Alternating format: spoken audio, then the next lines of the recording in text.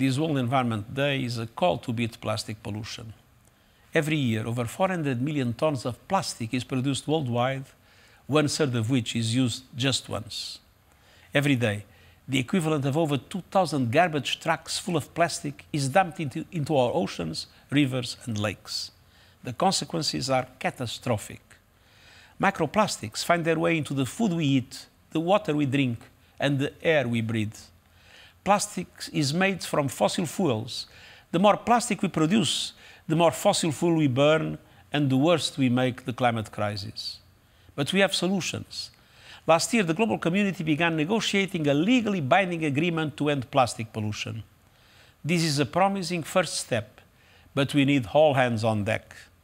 A new report by the UN Environment Programme shows that we can reduce plastic pollution by 80% by 2040 if we act now to reuse, recycle, reorient and diversify away from plastics.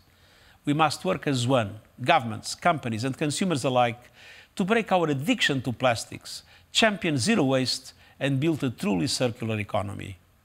Together, let us share a cleaner, healthier and more sustainable future for all.